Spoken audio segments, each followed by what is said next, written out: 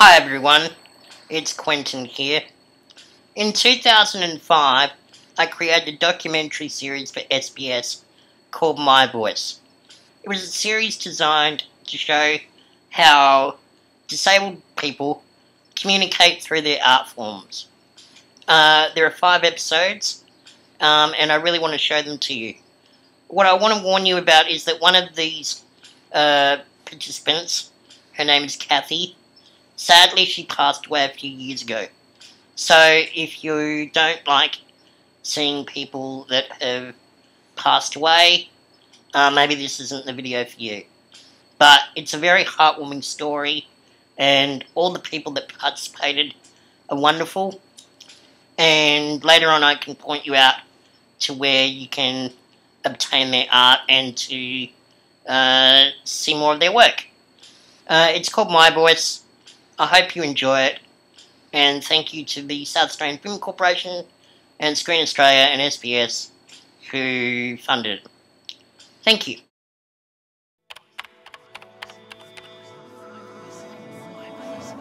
My Voice.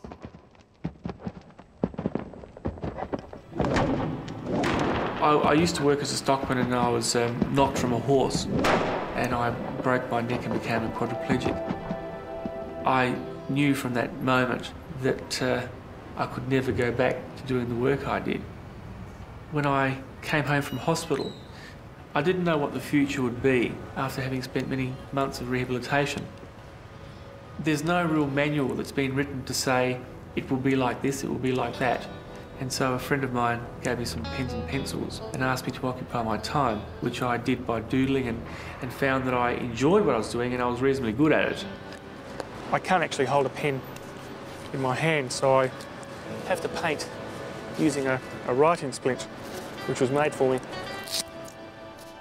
And so by being able to paint, I was able to see things differently and gain a new identity in a new career. And I really began to love it.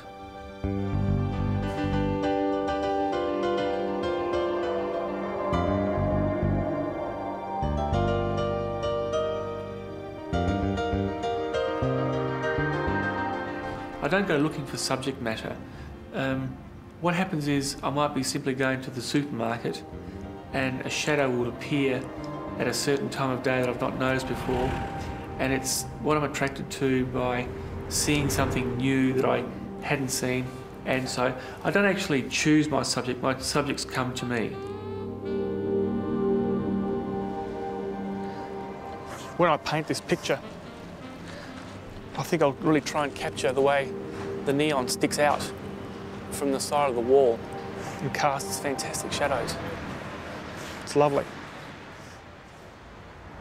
Many people see my work and think that why do you paint such ugly subject matter? But I find that I enjoy painting subjects that are city-based because I'm a city person and these are the subjects that I'm most accustomed to. But I do find beauty in the city. There's lots of bright colour if you hone yourself to look for these things, and they do appear.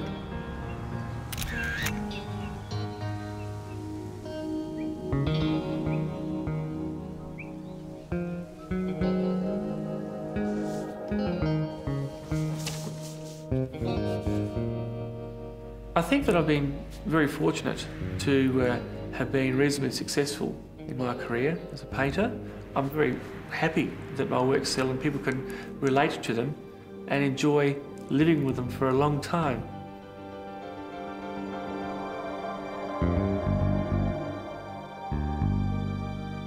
I don't see painting as a job because I'm very much committed to what I'm doing. It certainly is a way of life. I enjoy the actual process of painting. Finding more difficult subject matter or more challenging subject matter gives a great satisfaction when you pull it off. Hey Richard. G'day Sam, how are you going? Very, very well. Good to see you. What do you think of it? It looks fantastic and... People often ask me, why do I paint?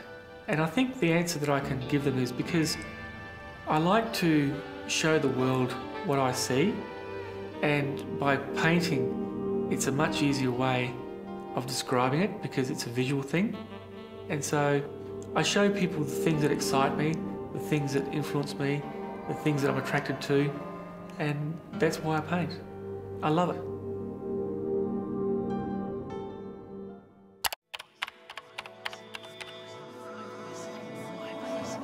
My voice.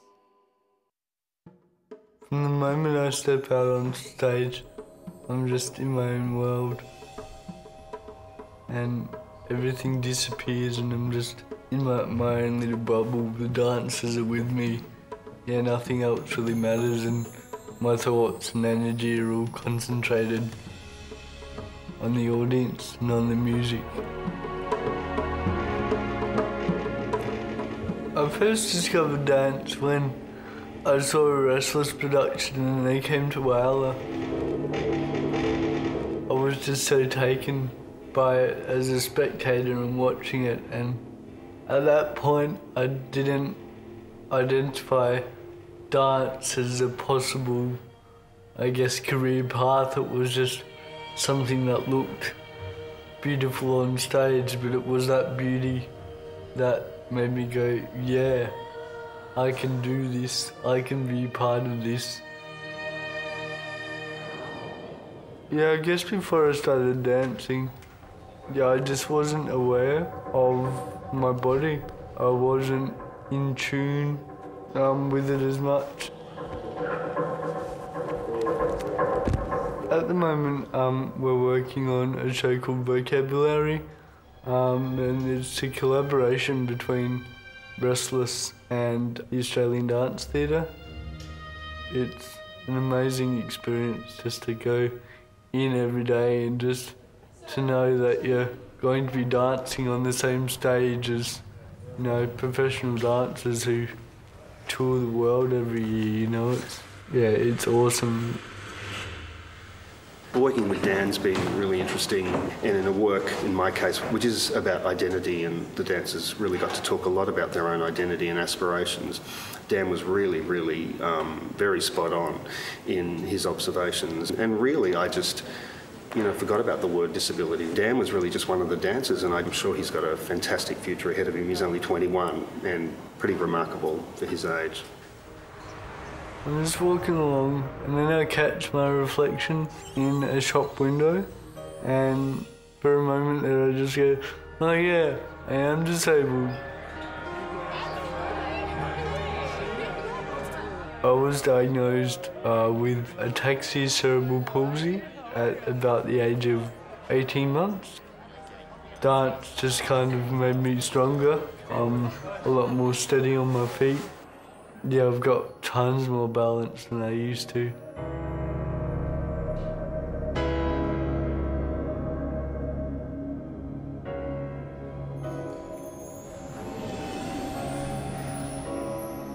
I'm told by people all the time that I do have a very unique quality, because it's this God-given attribute that makes whatever I create with my body on the stage special.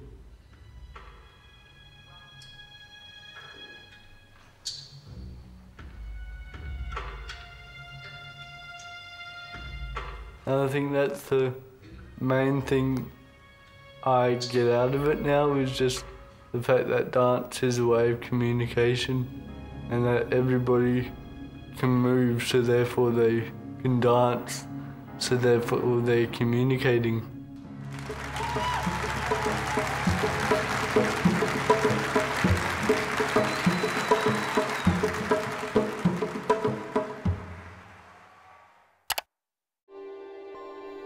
I have a disability called muscular dystrophy. It deteriorates your muscles. I spent many years in an institution and I've been in a wheelchair for about 25, 26 years. Because when I used to walk, I used to go for very nasty falls. I've had several broken limbs from it. So I decided to blow it. I'll go in a wheelchair. I also need to use a ventilator quite a lot of the day now, about 17, 18, 19 hours of the day. Many years ago, I started to think about trying to experiment with wood burning, Then I did the picture of Sleeping Beauty, and I just got into it so much, and I found I was able to sell my work very easily when I would do wood burning rather than doing drawings. So I really like to experiment with different mediums. I started to do a picture for my auntie, and I went back to it about 3 months later, and my body changed so that I could not do wood burning anymore. Yeah, it was a pretty sad feeling, but with my disability I've had to just go through life just blocking that off, just getting on, not saying, okay, that's something else gone. About 4 or 5 years later, I got a computer and I started to use the computer to produce drawings. I sat down and started to develop Coco. I thought, right, I'm going to do a book about the life of a child in a wheelchair. My legs don't work, so I have an electric wheelchair to take me everywhere. Every day, Mummy and I take my dog Gypsy for a walk in the park next to our house. I sort of created Coco to be a go-getter. Saturdays are great fun. Mummy and I go to the market. We catch the bus at the bus stop near my house. At the market, I like all the smells of the roasted nuts, meats, fresh fruit and vegetables. I like all the different noises too. I pretty well taught myself quite a bit how to draw on the computer. I didn't really know where to start. So I started using the mouse and I pretty well figured it out as I went along really. And I like to think that I'm living my life to the full.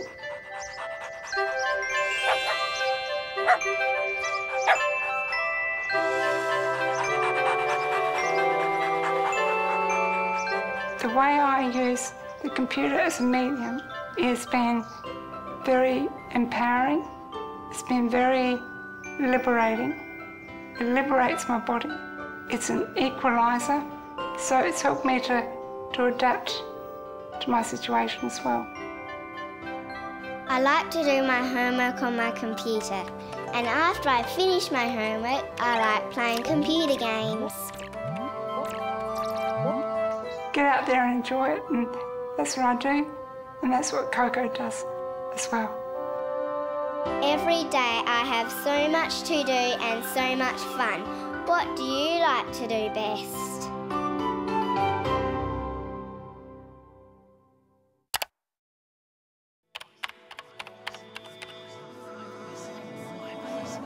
My voice. When we're at a gig, I can see the whole room full of people. I couldn't recognise any of them, but I can see, like, if there's people sitting at the back of the room, I can just see that they're there. Maybe another day, not the right time. Got no time to give, it's not the right time. Just let it go. The band's called Legally Blind. Originally, 5 of the 6 members were legally blind. Hey. Hi mate, how's things? Cool mate, excellent. Good, buddy. Excellent. 1, 2, 3, up. I went out one night and saw a band with a couple of friends, and they were all about my age, and I got talking to them and just came back and said, let's start a band. So I started bass because we needed a bass player and I needed to get into the band somehow. So I'm only legally blind, which means I've got about 5% vision. I've got 2 over 60, so what a fully sighted person can see at 60 metres, I can see at 2. Oh, here we go. Not being able to drive a car is probably the hardest thing that any vision impaired person has to deal with. And it's always frustrating, especially when you've got kids and you want to go somewhere at night and then you've got to get a taxi or drag them around on public transport. A lot of things that have come to me because of my vision impairment. So rather than look at it as a thing that, oh, I have to deal with this, I look at it as an opportunity to do things that I wouldn't have been able to do otherwise. Ever since I was a child, I always loved listening to music, but being able to play it is something else again. Or it just gives me that extra outlet for maybe letting out emotions and just getting out some extra energy or something. You know, it's a really positive thing. I spent a lot of time practicing and trying to improve myself, get my fingers moving more and more. And as I get better, I try and improve my bass lines as I go. But I'd say, look, I'm an average bass player.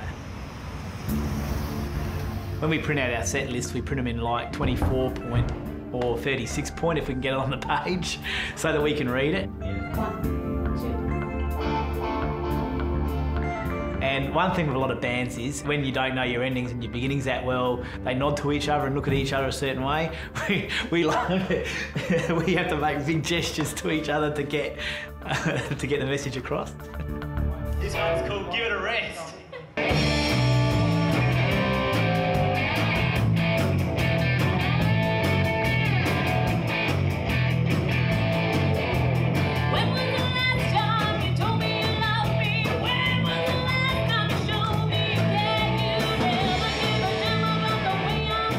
For us, it's the opportunity to play in front of people more than the money. A good crowd that enjoy our music is far better than getting $400 to play to 5 people that just sit there.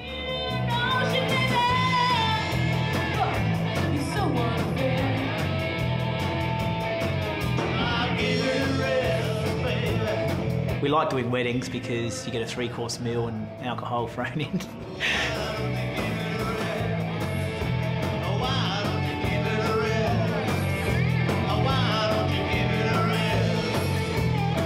It's never been like something we've said, oh, let's quit our jobs and do this, because we probably couldn't, but it's been something that we've just had a good passion for and tried to keep it as fun.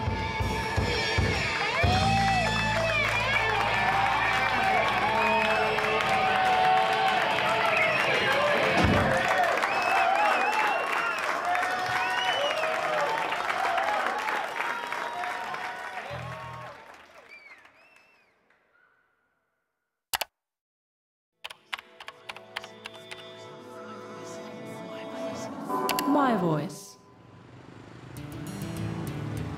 Back in Victoria, I used to be a really wild man in the bike scene. So one of the guys said to me, he told me about 10 times how to tighten a chain of a motorbike, and I couldn't work it out. So he said, that's it, you're thick and dense like the jungle. And it stuck.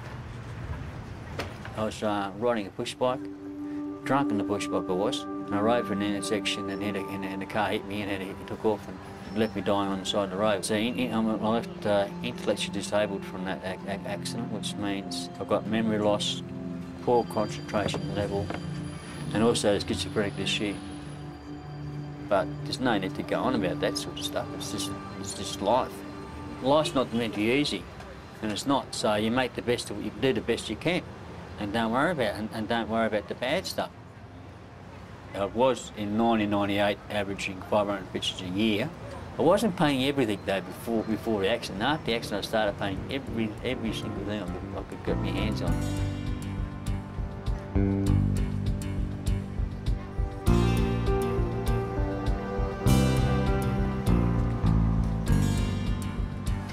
The house is actually set up for people to come and enjoy themselves.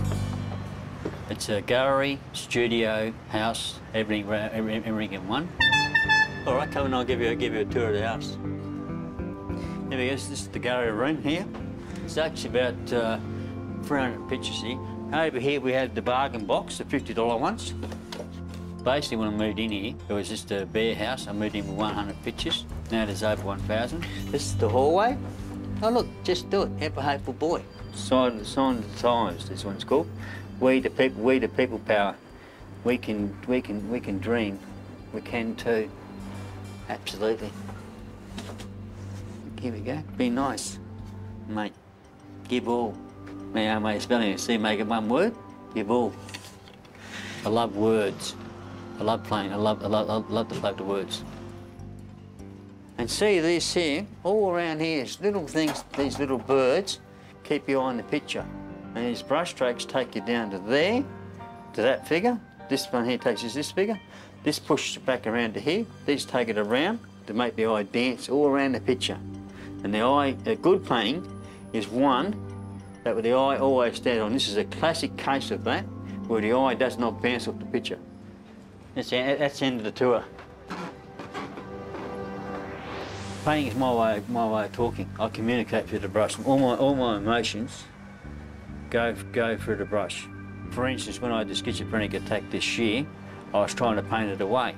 I thought I'd try and get rid of the feeling. I was painting all the emotions and trying to make myself better by painting good pictures and good happy stuff. So I communicate through the brush. And hopefully give people joy, make them happy. It's, the disability has opened me up to the meaning of that I'm a true artist, that I just love to paint. That's my life. And also the messages in them are also the way I see life. So it's given me a true meaning of life that the accident has. Even when things go bad, you make good out of it. Try and turn it around and make the best you can, do the best you can. Well, that's that one. I couldn't live without painting. I have to paint I have to paint all the time. That's what I'm an artist. An artist paints, and I paint.